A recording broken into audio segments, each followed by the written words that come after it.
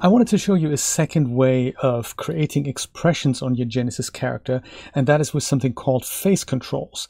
It's a different way of controlling the facial muscles on your character in a way. And this works by using a faceplate. That's something like an anatomical element. You can think of it as an external rig that is being projected onto your Genesis figure. And rather than dialing in the expression directly on the figure, we dial in the expression on the rig. And that then gives us more opportunities to get the facial expression we want. Let's take a look at it. So this was actually a feature introduced in Genesis 8.1. I have a Genesis 8.1 figure here. If I go and right click and select her head, Control F will bring her head closer into my field of view here, which is awesome. With the Genesis figure, either her or the head selected, I'll just select the figure and show you where that faceplate is for Genesis 8.1. Head over to Smart Content and then head over to Anatomy. And when you're in here, search for Starter.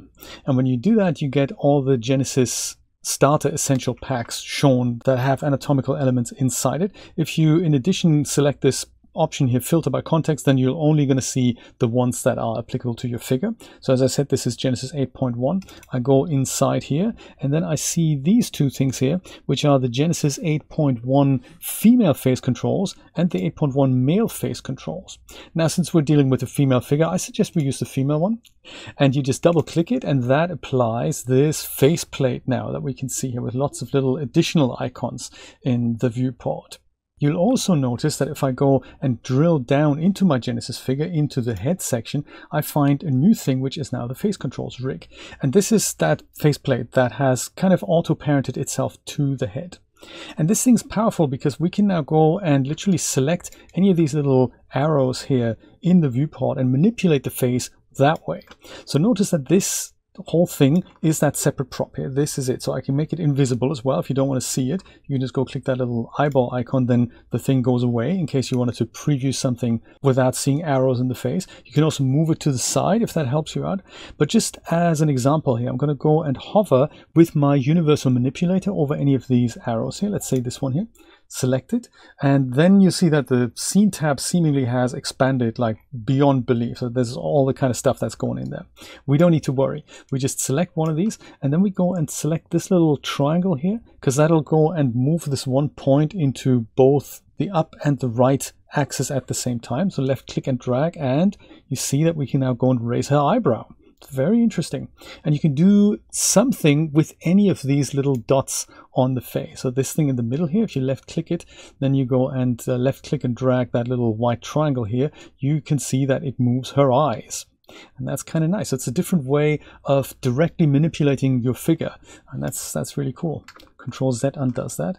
We spoke about this earlier, that if your computer appears to be really sluggish with that, then remember this is a Genesis 8.1 character, and she currently, he or she, is set to a subdivision level of 2 in the viewport, which means there's a lot of geometry for your computer to move. Just to reiterate over that, we've talked about this extensively in a previous video, but if you select the figure and then head over to General, on the Parameters tab, under General Mesh Resolution, you can see that here. It's set to a high resolution level. I strongly recommend that while you're playing with these things, just to make it easier on yourself and the computer, set this to base resolution. Or as I said before, you can also use the excellent 3D Universe scene tools for that. So one icon, turn everything into base res. And now I can go and select one of those icons, left click and drag, and then my computer actually moves a bit easier and faster. So that's nice. Play around with this and see what you can do. There's also, in addition to arrows here, and all the arrows kind of point into the direction of which they can be dragged. So look at that, it's like a little personality coming out there. It works on the cheeks here as well. Literal little cheek muscles can be moved here individually. There's also, instead of the arrows, there's also these things here, and they're kind of bulges that if you go and click it, left click and drag outside, you can see that this is now puckering the lips. So this is an attempt at visual representation of what's happening here.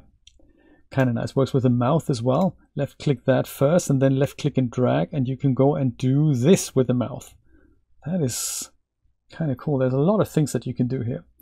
Look at that. And when you do this, then also the mouth moves. So you can do really realistic facial expressions with that. Isn't that exciting? I'll hit Control Z to just turn that back into neutral here. If you hover over any of these things, it'll tell you what group this is going to control. Like this one at the bottom here is going to control the jaw. So if I click on that and then go and left click down, then I can open her jaw or open her mouth and then basically look into her mouth. And I was going to show you another little feature, which is tongue control to a certain extent. So once I've opened her mouth now, there's these things at the top here. If you hover over them, they'll tell you that this is for the tongue. This here changes the shape of the tongue, kind of nice. And you can see the two arrows working together there at the top. But then this here, that will go and stick the tongue out. So the tongue tip is going to be moved that way. See that? Very cool. It's all just visual. You don't have to look for sliders or anything. You can just go and touch something in the viewport, and that makes that possible. I believe this here is to lift the tongue up and move it around. If ever you needed to animate that, you could animate that as well. So sticking the tongue out is basically moving this manipulator forward now, and it's difficult to see which dial we need to press. So if you turn this around and look from the side, Control F will kind of frame that up closer. You can see that this is actually on this part a three-dimensional object here. So if you left click on the top arrow here, you see when you hover over that, it'll say tongue out, and it actually moves the manipulator to a different position. And now if you go and either grab the blue arrow or this white little triangle that goes like front back here, then you can see that the tongue actually comes out, which is kind of interesting. So you can do this, and then you can go and click on the previous arrow, this, and then you can go and play around with the tip curling and all that. So all kinds of exciting stuff that you can do with that. It's just a different way of manipulating your face rig. I'm going to go Control Z to undo that. Now this faceplate only works with Genesis 8.1 characters, but there is a separate product available on the Daz store that is actually called Face Controls, and that comes with a faceplate like this for Genesis 8 and Genesis 3 characters. And I highly recommend that product. It's a Daz original product. Here it is. This is what it looks like. And this is essentially what evolved into the Genesis 8.1 included faceplate that you get for free with the Genesis 8 Starter Essentials. What makes this product great is that not only does it come with the 8 and 3 compatibility, it comes with all these expressions that come with the product. And they're so exciting and so cool that I thought I'm going to go and touch on this and show you how to use this. So the speciality is that if you wanted to use these expressions with Genesis 8.1, you have to use this faceplate, because only this faceplate works with the expressions that come with it. And the faceplate here is compatible with 8.1 as well. So just to show you how that works, I'm going to go and remove my 8.1 face controls that we've added here. So I'll just go and select them and delete them with the character in the neutral position. Then I'm going to go and select my character. And at this point, it doesn't matter if it's 3, 8, or 8.1. And I'll head back into the smart content and look for something called face controls. And it's also under anatomy. Here, this is the product, 3 and 8 face controls. If I double click that, then I get in the anatomy, I get 4 face plates for that. And like we discussed earlier, sometimes it's difficult to distinguish, well, which one's for the male, which one's for the female. So I've got 2 Genesis 3s and 2 Genesis 8s. And in order to figure out which one's for the male and for the female in the Smart Content tab, I can just go and select one and then open my info tab at the bottom. And that tells me, well, 3 is probably not for us. If I select this one here, then I can see that at the bottom, it says that this is for the Genesis male. That would also mean that the next one here is probably going to be for the Genesis female, right? Yes, exactly. That's the one. Great. So let's double click that. And that, just like the previous faceplate, is going to attach itself to my figure. In this case, it's not the head. It's just the regular figure here. It makes it slightly easier to select. Here it is. But the functionality is exactly the same. So you select one of these points and then left click and drag, and that will change the facial shape. Quite exciting, this. I'm going to go ahead Control Z to undo that. But with that faceplate now selected here, face controls here, this one. If I select that, then I can head over into the poses section on the product here, double click to open that, and under expressions, I will see a whole long list of expressions here. Now these are all in the smart content, they're all mixed together for Genesis 3 male, 3 female, 8 male, and 8 female. And just to whittle this list down, I'll go and have to search for G8F down here, just because we're using Genesis 8 female, and that will assure that I'll only see the Genesis 8 female expressions here. And now these aren't going to work if you select the figure. You have to select the face controls for these to kick in. So if I go and double click the first one here, I can go and see she's pulls a grumpy face. I'll go and Control Z that. But if I were to select the actual figure and then dial that in, then I'll see nothing happens. And that's kind of expected because these expressions are made for the face control. So just keep that in mind, that if you wanted to use these, select the face controls and then pick an expression.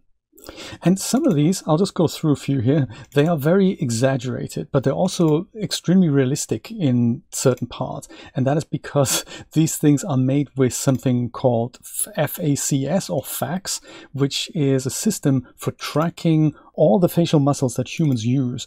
And they are most likely, I mean, I don't have details, but they're most likely created with an actual face rig, or at least a video feed of a real human pulling this expression. And that is then how this can be so accurately translated onto the Genesis character. Since these are one-click expressions, it is difficult to make them less by default. So there's no slider I can just dial into, you know, make it 50% of that. If I wanted to do that, then I can use the, and they're just excellent. I find them absolutely fantastic. What you can do though is that you can use the puppeteer system that I've introduced in the previous episode, and it works just the same way. It just works as a layer on the face controls. So if I go and switch over to that, in edit mode, I can go and select myself a neutral point like we discussed last time, and then I go and dial in any of these expressions here. Maybe this one, I'll dial in a few, maybe this one here, and I find them maybe a little bit exaggerated. I'll just, you know, pick a few just randomly, kind of nice. Maybe this one here, that's also slightly slightly grumpy, slightly over the top, and maybe one more, maybe one slightly at the bottom here, maybe this one here. Fantastic, good. So remember, this one here was my neutral point. I can also just select it and then just left click and drag it somewhere else if I wanted to do that. And then if I go hit preview, then I can go and see that these expressions are all, you can dial them in bit by bit. So when this was the neutral expression and this one was the expression for 100%, I can just go and left click and drag this to a little bit less, and then, you know, that's that. And just like before, I can mix and match these things. And if you're careful about this, then you can go and literally make your character talk, including tongue movement. Is that exciting or what? This is just so cool. And this really does get you the best of both facial expressions, both the one clicks as well as the sliders, as well as the face controls. And I thought this is a very important part of how I dial in expressions, and I thought I wanted to share that with you. As I said, if you don't want to see the face controls here, you can just go into the scene tab and make them invisible. They're still going to work, including in Puppeteer. It's just a bliss to see figures literally come to life like this. If you wanted to save any of these things, anything that you've half dialed in, anything, you know, let's just say this is my perfect expression. You can also go over the 100% mark to make this literally a very exaggerated kaput expressions.